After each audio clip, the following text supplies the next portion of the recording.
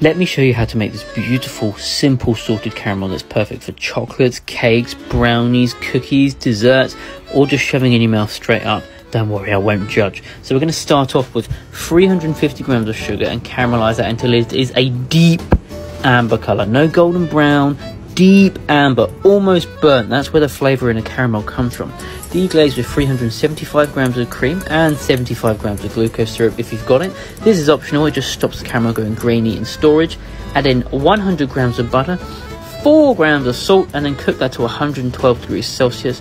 Preferably use a bigger pan, unlike me. Add your 50 grams of chocolate in there, and there you have it, a beautiful salted caramel. Now in the next 3 videos, I'm going to show you 3 different creations I've made using this caramel.